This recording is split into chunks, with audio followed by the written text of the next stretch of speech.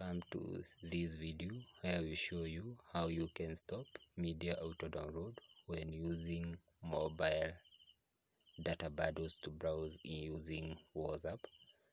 So in order to stop that auto download, what you need to do is just click this three-dotted icon in the upper right hand side of your WhatsApp. I personally am using GB WhatsApp, so I will come to the settings here below. Then I will just move to where we have storage and data option, then come to where we have media auto download, then come to where we have when using mobile data. I just click the option, then I will demark all these marked settings and then click OK. And after doing that, this media file using sent through WhatsApp will not be automatically be downloaded unless I allow them to be downloaded. So I can also stop them, stop the videos and photos from being saved in my phone gallery.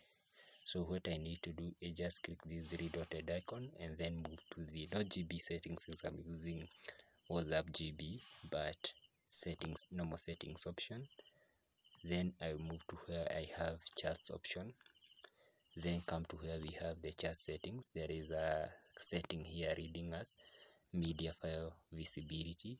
I will just turn the option off, and after turning the option off, newly the media file used sent through this device in WhatsApp will not be automatically downloaded into my gadget.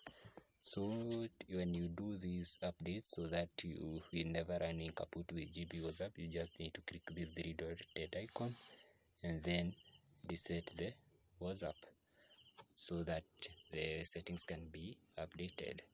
So thank you for watching. Bon appetit.